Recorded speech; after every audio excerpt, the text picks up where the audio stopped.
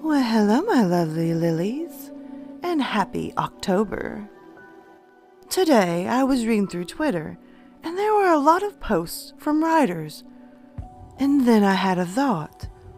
What if I could take one video and highlight one writer? With that being said, if you're a writer and you wouldn't mind me reading your work, please send your work to me and I would love to read your work. Tonight's video is highlighting an underrated writer. His name is Todd McKenzie. You may have heard of him. He's wrote many things and used to be a YouTube narrator himself. But due to unfortunate circumstances, he took a little break and now finds himself a little stuck. So I decided to highlight his work in this video, with hopes that this would boost his morale and get back up and start writing again. This video is just a sample of his many works, so please help me cheer on Todd so he can breach this hurdle and get back to the wonderful writing that he does.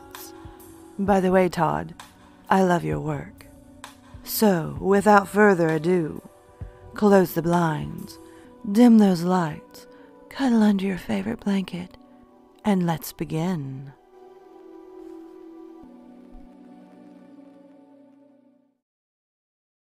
To be desired.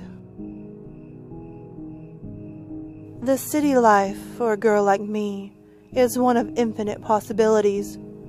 I can be anything I wish with just a flash of my gaze, a twitch of my hips, and a whisper of forbidden desires. Too bad those which I intend these actions seal their fate upon my seduction. I have a hunger which cannot be fed, a lust that finds no satisfaction. You have heard these kind of tales before, and no doubt you have already identified the creature which I am. But there is another side to my nature, which you may not expect. I fear the night, the darkness. I don't want to be alone in the night, and I can't walk in the day. The treacherous existence that I asked for, all I ever wanted was to be desired. No one looked at me in the light, so I went to the shadows for help. It was the contract that I did not take the time to consider its requirements. But when the sun descends, only the lights of the city and the touch of a stranger can comfort me. But my desire to be loved was replaced by a hunger for mortal subsistence. So many men of promise, of wealth and charm, that among all the women I was blessed with such a variety of choices. Yet, when I would love them, my alternate lust would take over. Their eyes of longing would widen with fear. They would scream as long as their lungs remained intact. Their strong bodies would shrivel as my veins latched into them. When I was finished with them, my eyes would well with tears of blood, my body undulating with its own satisfaction. Then the whispers in the darkness, counting down each soul left to my contract. I hear their screams in my dreams, the demonic laughter at the reward that awaited each of them. Those who sought the satisfaction of the flesh over true romance, had they wanted the woman I was, they would have avoided this terrible fate. Had I been satisfied with the woman I was, I wouldn't have forced them to meet it. I tried staying in the shadows. The hunger was too much. I tried going to men with good hearts, those who no woman would look to. They wouldn't last with me. My body was just too much to resist. I was trapped in a cycle of doom. All I wanted was love, to be desired. Not this. I should have tried to just be the woman who I was. Instead, I am a vile, wretched priestess of perdition. I hear whispers. One more soul. I know what this means. My contract will be ending, and I will join those which I helped condemn. I'm trying to stay in the darkness, but the lights of the city are calling me. I want to remain alone, but the lust is too great. I only wish to love you, but you will be devoured by my body, absorbed into the darkness, an eternity of agony. But don't be afraid. We will go together. We are victims of a life of unfulfilled desires. Let me kiss you, my darling. Comfort me with your love. I'm so afraid of the dark.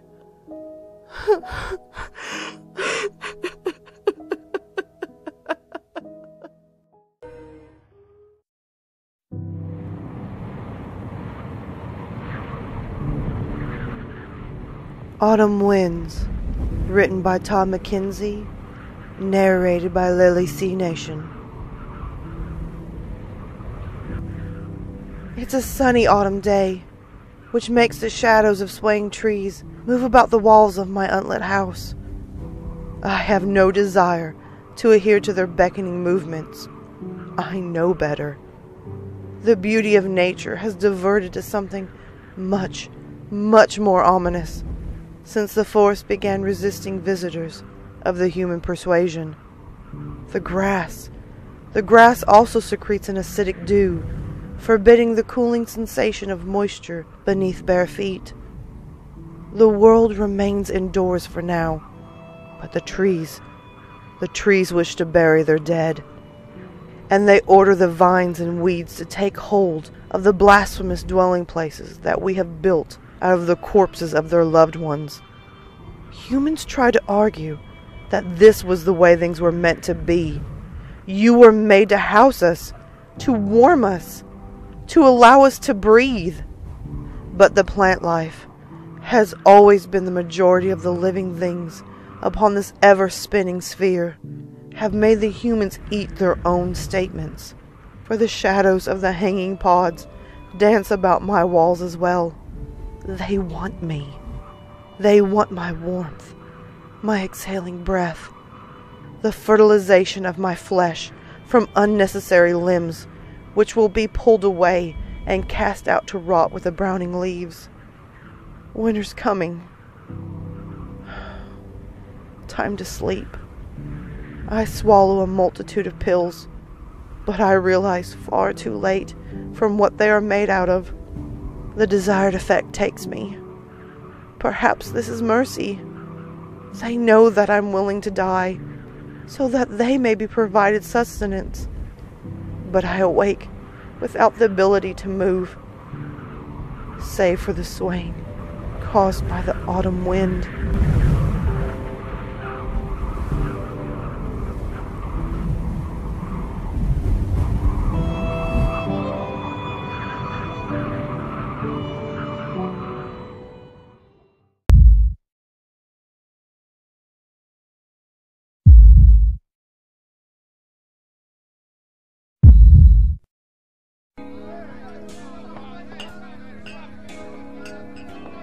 I watched the smoke trail from my imitation of a cigarette, sway to and fro like the hips of a dancing woman. Within the bar, the sounds of the regulars maintained their octave that I had been listening to for the past 50 or so years. I keep my eyes to the glass of bourbon in front of me, not feeling the need to pan the crowd for any newcomers. But of course, when you least expect them, that's when they sit on the stool next to you. Buy a girl a drink? Her voice brought out the worst trait of mine, the one that placed me in this eternal void of unfulfilled wants and unforgettable regrets. I turned to the new girl and flashed a grin her way. With what, baby? My good standing with Joe here? I focused hard and flicked my glass with my finger. The sound brought the faithful bartender to my aid, and within moments my guest had a drink before her. "There you go, Tommy," Joe said, looking down. He was off again to tend to the regulars. Wow, seems like you've made a friend during your time here.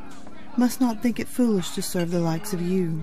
She held her fingers in a C shape around her glass for a second, then took hold of it, raised it to her lips, and took a delicate sip. Likes of me, huh? Well, he knows the score, knows that I bring in tourists sometimes. She placed her glass down again, then peered at me with the usual stare given by her kind. Let's get out of here. This place stinks. In a rush, are we? You're an anxious one. I'm not in the mood for romance. Not that you would know what that means. I know what romance means, but I am by no means a professional at the occupation. This one was sly. She knew my methods well. Perhaps tonight was the night. It was an evening much like this before, but I still had my methods. Hear that? That's my favorite song. I don't care. Don't you want to relax a minute? Listen to the melody? I just want you. If you want me, I'll go with you. But may I at least have a dance? You're strange. You're beautiful. She began to laugh. I felt a little more at ease. What are you wanting, Thomas? A second chance. Just like everyone else here. There are no second chances for you. It doesn't hurt to try. You would too if you were in my shoes. I was in your shoes once. How do you think I got where I am now? In a bar with a washed-up soul, you deceived many. I know my way around your ways. Then you can follow my lead. I stood up and held out my hand. She glanced downward to her lap. Been asked to dance recently? Never. How did I guess? She took one more sip from her drink, then joined me at the center floor. In the midst of dying matches and refilling glasses, we swayed to the rhythm of regret, yet in this moment we shared in its reprieve. We stayed like this for the night's entirety, till the last of the patrons had left to return to their troubles. Likewise, I took her hand, and the two of us walked out to the street. Thank you for showing a girl a good time, she said. She stroked a strand of hair from her face, then peered up to me. I suppose you would rather stay than come home with me. I'll go wherever you want me to, baby. The night is ours. The night is yours, she responded. I give it back to you. She turned away from me and walked down the silent street. She turned back once more, as if to let me know what I was missing, but she continued on her way without me. Likewise, I returned back to my stool where 2 full glasses of bourbon sat untouched. Joe stepped over to them and asked if I was done. I gave no sign, and he took the drinks and poured them out. 2 wasted glasses of bourbon, 1 wasted life. Joe flipped off the lights, leaving me in silence till the regulars would return again. I thought of the girl and what could have been. Tonight wasn't the night, but one night it will be, as it was when I deceived the wrong woman, leading to my death. I now sat as a lonely, regretful spirit that haunts a place where those still living attempt to drown their own regrets. It beats the alternative which men like me deserve, and one evening I will face. But as of tonight, I still got it.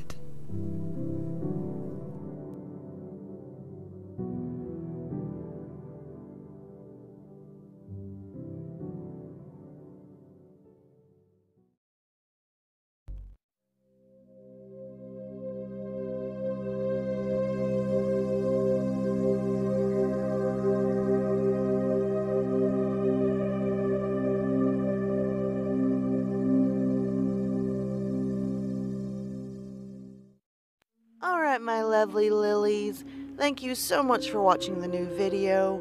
If you can, hit that subscribe and like button, comment below and tell me your thoughts. Also, don't forget to tap the little notification bell so you're always in the know on this channel. As well, guys, you can always find me on Twitter, Instagram, Snapchat, and always you can hit me up in my emails. Feel free to send me your stories, whether they're fiction or totally true. I'm always up for some great stories. And oh, by the way, until next time, sweet dreams.